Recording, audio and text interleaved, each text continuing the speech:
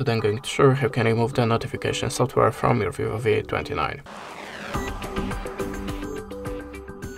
So if you see something like that in your notification bar, or you have a lot of spamming pop-ups when you're trying to visit any site, that means you have a notification software, and we can remove that by that ways. So now I'm going to show you the first one by the settings. So open the settings.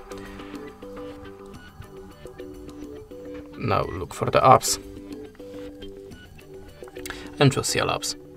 Now check the list and all the apps on this list, and if you see something strange, the app that you have not installed by yourself, the app that you do not recognize the name, just open it and select the install button.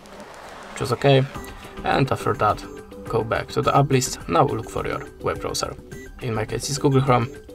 Choose the storage and cache and tap on the clear storage. Tap on the clear all data and choose OK. After that your web browser shall be free from notification software. But you can also try to download antivirus app, so go to the Play Store and look for the best antivirus app for you. I am always using Avast, so we can launch it now. Now click on the Continue Ads in this application and tap on the green circle. Now you have to choose OK and add a permission to the files. Then go back